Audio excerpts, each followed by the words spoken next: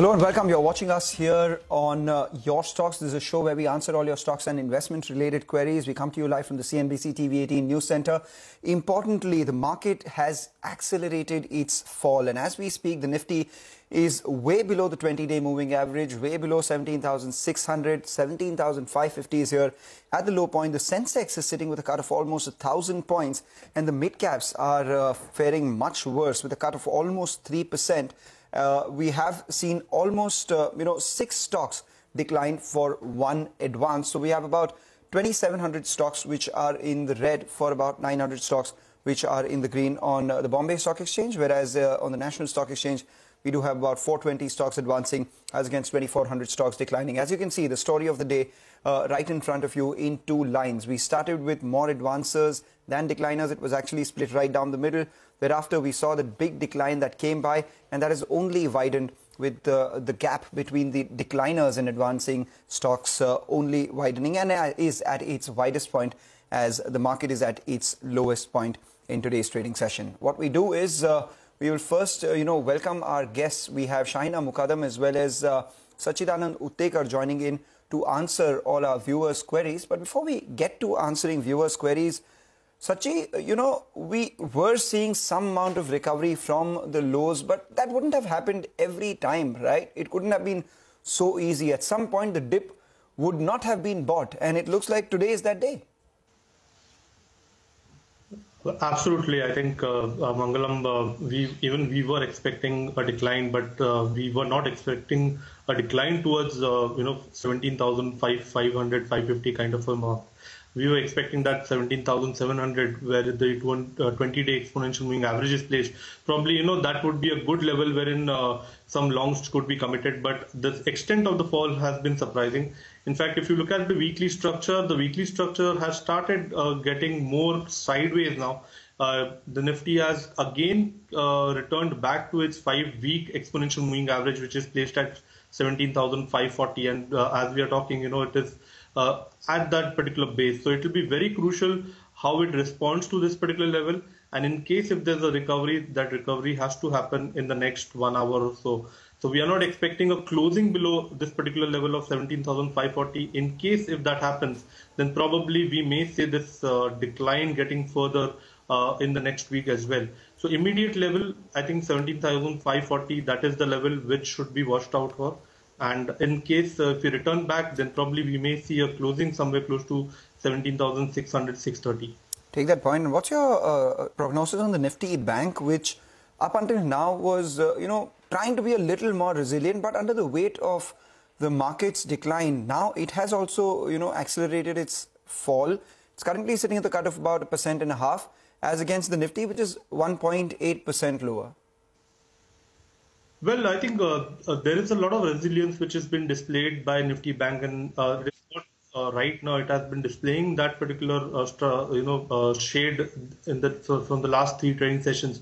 Even right now, it has responded to the 5-day exponential moving average. It has just managed to breach that particular level, and it is residing there. But immediate basis, I think the crucial support for Nifty Bank is at 40,500.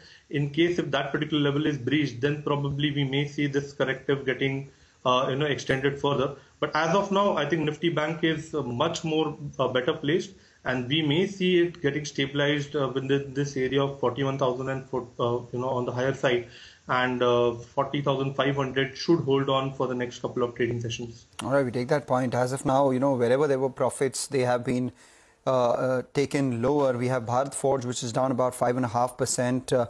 We have Indiabulls Housing Finance, which is at the low point of trade. Berger Paints, Pidilite, both these stocks have been outperforming in the past. We saw some declines out there. Indian Hotels as well. The stock was notorious for hitting record highs on a daily basis, and is currently now at the low point with a cut of almost 4% from the top.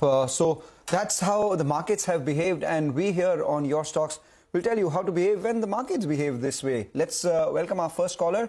We have Prakash Jadwani calling us from Vadodara. Prakash, good afternoon. You're making a serious amount of profit in MRPL. What's your query? Good afternoon, Mangalam, and good afternoon to the reporters. I want to invest into MRPL. I had bought for 200 to 500 shares at the IPO, which I am holding in. But I want to top up or add 10,000 shares. I want to know if the price of MRPL is going to correct from here with this current fall, and where will it get supported, whether 65 or up to 50? Wait. And then this is what I want to know technically. And since I'm wanting to sort of invest for short to medium term, I want to know the price targets, whether it will reach to 150. This is technical query. And then fundamentally, I want to know whether there is any change happening in MRPL with respect to some expansion. All right, hang in then. Yeah, Prakash, I get your point. Yes, just a couple of questions, follow-up questions. You said you invested in the IPO for MRPL, right? What was your price? Yeah, I'm holding small quantity. I want to add up 10,000 shares more. Okay, you want to add 10,000 shares and you haven't held 10,000 shares so far. Is that correct? No. Yes, correct. I want to add 10,000, but I want to add it up when the prices have bottomed out at 65 or 50. Okay, and you know what was interesting is you said short to medium term, and then you gave a target of 150, or rather an aspiration of 150. I don't think short to medium term you would have a target of a certain stock doubling, but be that as it may, we'll pose that question to Sacchitanand. It is a selective pick, so I want to know if there is any materialistic change going to happen technically and fundamentally. So we'll ask that to Sacchitanand for the technical levels, etc. But Shahina, your thoughts on MRPL? Do you think something is changing out there for him to be wanting to buy 10,000 shares? No, I think you should avoid enjoy the ride that you got from your IPO. But as of now, I don't think one should extrapolate the first quarter numbers that we saw. I think there are a couple of negatives that are now likely to keep the stock under pressure for some time, which includes, of course, the government is putting specific duties on windfall profits that they enjoyed in the first quarter. Secondly, I think crude oil prices are weakening. And it is, of course, the PSU. It is part of the ONGC, HPCL group of stocks.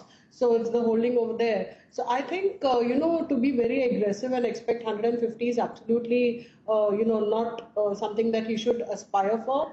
And as far as the decline that he's talking about, I don't think that, it's going to fall to 50. But even at 65, I don't see any reason why he should be buying it as of now. All right. Sacchitanand, your thoughts? Mangalam, I think Mr. Prakash is well versed with his levels. I think he's following the trend. And if you look at the trend for the last 8 to 9 weeks, there is absolutely nothing that has happened on the price action. It has been oscillating within the range of 77 on the higher side and 67 on the lower side. If you look at the weekly and the monthly structure, the level that is coinciding is around 58 levels, which is the 200 weekly exponential moving average when it comes to weekly charts. So probably in case if this particular range is breached, then the immediate fall towards 59 would be a good idea, wherein he can hunt for a bottom. As of now, we have already seen an accelerated move from the level of 30 to 130. And after that, the correction has been very gradual and it is in tandem. So probably he can, strategize in a particular way wherein he can enter the stock when the momentum starts getting generated. That will be above 77 levels on a breakout. Else, probably he can take a punt once the decline is certain and 59, 58 level is being achieved. Then probably he can, start, getting into the counter. As of now, the structure on the larger degree is not that weak, but in the short term, it has been oscillating. So probably he has to wait and watch for these levels and re-enter. All right, take that point. I hope that answers your question, Sir Prakash, with regards to MRPL. Just keep an eye out on the market. Well, you can't, lose sight of the way there has been a big decline. And the other thing that has spiked when, everything falls with the ferocity that it has, India VIX, the intraday chart of that one should come up for you. It's up almost 9% closing in on that 20 mark. So that is something we will continue to monitor as we move towards the end of today's trading session as well and this trading week as a whole. The next query comes in from Uti. Arshi Ansari writes to us. She holds about 25 shares of Adani Ports purchased at between 900 rupees. We have 50 shares that she holds at 175 of Apollo Tyres as well. She's making small profits in both her investments, wants to know whether to remain invested or book profits and exit. Shahina, both the tire stocks as well as Adani Ports have been doing well in the last couple of trading sessions. We did see a few brokerage notes come by on Adani Ports and the tire space as well. What are your thoughts? Should our viewer continue to hold? Yeah, I think she can continue holding, ride both these stocks higher. Basically, Adani Ports, as you know, is targeting 20% plus volume growth. They're already doing it, and it's one of the cheapest Adani Group stocks in terms of valuation. I would continue holding. The business is pretty strong. And as far as Apollo Tyres goes, they are actually benefiting from lower raw material costs. At the same time, I think the stock may consolidate for some more time at current levels because gas prices and availability of gas in Europe is an issue. But I think both are decent stocks to hold for the medium to longer term. Sacchitanand, your thoughts? Well, the structure for both the stocks is good. In fact, Adani Ports recently, gave a breakout from a weak pattern formation on its monthly scale. So definitely, this particular stock should be in your portfolio. As of now, the trending level is around 840, where you have to place your stop losses. And the pattern is exhibiting a target of around 1090, where I think she should review her position. When it comes to Apollo Tyres, again, the trend has been very confident. We have recently seen a good surge in most of the tire stocks. The momentum has been good. As of now, 260 is the level below which the entire sequence could change. So she should place her stop losses at 260. And on the higher side, the immediate target is around 320, followed by 370. All right, hang there, Shahina, as well as Sachi. We take a short break, come back, answer more of our viewer queries on the other side. Stay tuned.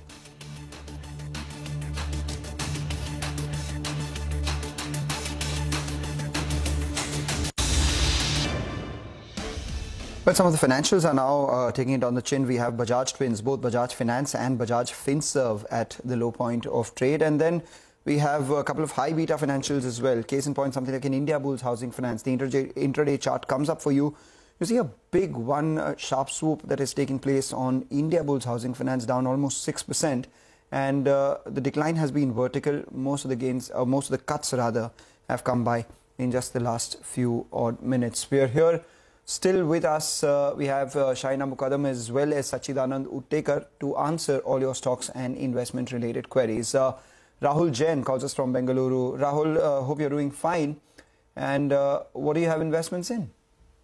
So I'm holding 20,000 quantity of Can Bank at the levels of 260. So what should be my next move? So should I consider invested or should I book my losses? Well, Sachi, we have seen big moves in a lot of the PSU banks. In fact, the PSU bank index itself was at a record high. He's losing some money in Canara Bank. He's got decent quantity as well. What do you think he should be doing after, sitting on a drawdown of almost 20 rupees from his buy price? Well, I think the trend here could only weaken once 220 is breached. So as of now, if you look at the recovery has been smart. We have already seen a run up from 160 levels towards 260 within a span of almost 7-8 trading weeks. So I think the immediate elevated base is somewhere close to 220. So he should hold on to his investments. Probably, it will be a good idea to accumulate more positions once 230, 235 zone is achieved. So probably he can add on to his position with a stop loss at 220 and review his positions once 270 levels has been achieved in the next couple of months time. So as of now, he should not panic. The declines could be bought in. We still have room till 235. The stop loss should be placed at 220. All right, take that point. Gains are being taken off wherever one can find them, and a lot of these long positions are being unwound. Case in point, the tire stocks. They were the toast of the trading session in the earlier part of the week. Now, MRF is down 7%, a whopping 7% on that counter, which is a heavy counter. Apollo Tyres is the other one, which is at the low point of trade with a cut of almost 6%. Then the cement pack, India Cements, Ambuja Cements. We've seen big gains in both these stocks, up 13% this week itself. But today are seeing a sell-off with some ferocity. And similar is the case for all these Adani Group stocks, which have been on a tear over the last few months or so. Adani Transmission, for instance, is now down 4%. Adani Wilmar down 3.5%. Adani Green is at the low point, and so is Adani Power and all the other Adani Group stocks. Basically, anything and everything which saw a big rally in the last few trading sessions is seeing some profit being taken off or some long positions being unwound. We have Tanushri Gupta writing to us from Kolkata. She holds about 30 shares of Kajaria Ceramics at 945 odd rupees, currently sitting with a gain as the stock is trading at around 1200 rupees. We have Muthoot Finance as well that she holds at about 1000 odd rupees. The stock is just a little over her buy price, 30,038. What should she be doing in both these counters? I'll ask specifically about Kajaria first, because the housing theme has been backed by a lot of these investors. Do you think this will continue and gains to Kajaria will accrue? Sacchitanand, this one's for you. Well, Kajaria, if you look at the weekly structure is still good. In fact, we already saw a breakout from a flag formation on the weekly scale. If you look at the weekly RSI, it is holding well above the 55 mark. So I think she can hold on to her investments. In fact, the stop loss should be placed at around 1180 on a weekly closing basis. And on the higher side, we may see this particular momentum getting carried forward towards 1380, 1390 kind of a zone where its life high is placed. So as of now, the structure of Kajaria is not weak. Probably we may see it again getting more into a sideways zone, but the structure will only get the momentum will only dry out in case the weekly closing is established below 1180. But when it comes to Muthoot Finance, clearly the trend has been weak to sideways. Even right now, we don't have much evidence of a reversal here. But as of now, it has been at a very strong extreme. So probably she can hold on to her existing positions with a stop loss at 940 and probably review the position once we see a breakout above 1150. All right, the next one comes in again from Bengaluru. Kusuma Raju calls us. Kusuma, please tell us. Hi Mangalam, I had a query regarding Vinity Organics. I have an IPO allotment of Vinity Organics and I'm holding 500 shares, which has been allotted to me at 10 rupees. Right. I just wanted to know if I could continue holding it or should I sell 50% and book profit, and how does the future of Vinity Organics look? Well, first up, Kusuma, congratulations on this great investment journey that you've undertaken, bought a company at the IPO and continued to hold on and ride through all the gains. And you can see, the results of this for you right up ahead. I mean, 500 shares bought at 10 rupees, currently trading at around 2200 odd rupees. So that's a massive wealth creator sitting with a gain of a fair amount. In fact, this despite the decline that we've seen from the top on Vinity Organics itself, corpus of 11 lakh rupees made in just one stock out there. Sacchitanand, your thoughts on Vinity Organics and what she should be doing, especially after the drawdown that she's seen from the top? And secondly, her alternative is to maybe free up some cash, get 5 lakh rupees, and if she does that, then do you think there are better prospects?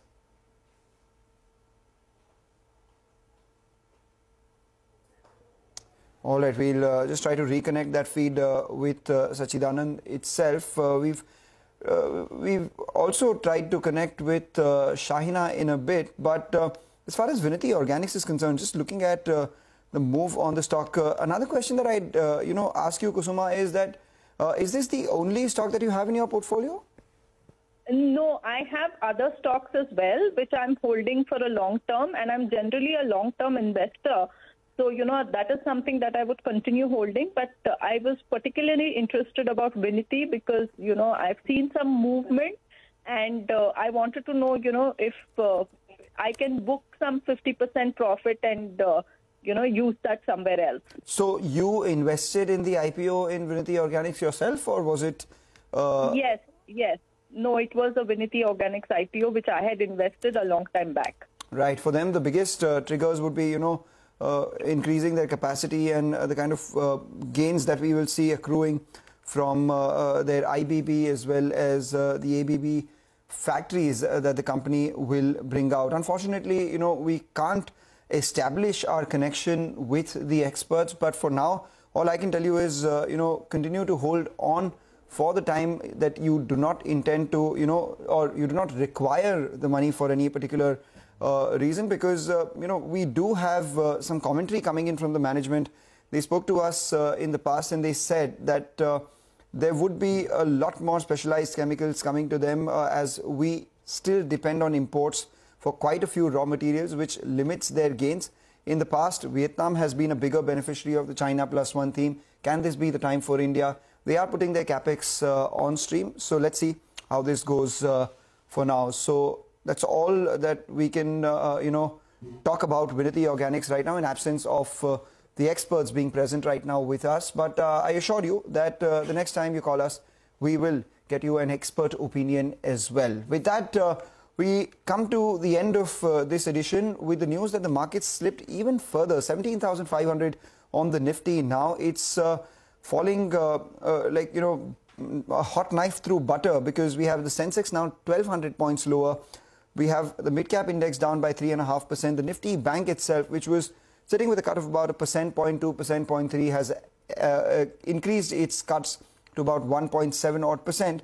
And it's more of the same. You're seeing the stocks which were underperforming have fallen a lot more. We have the IT pack, which is at the low point, and alongside that we have the other group of stocks which saw some gains, are seeing further cuts and some long positions being unwound. As soon as we saw the Nifty fall below that 17,700 mark, which was an important support in terms of 20-day moving average as well as the 20-day exponential moving average, the cuts have only accelerated. So a crucial last hour of trade coming up for you after this short break. Thank you so much for watching, but do remember to email us your queries. We'll address them with our experts.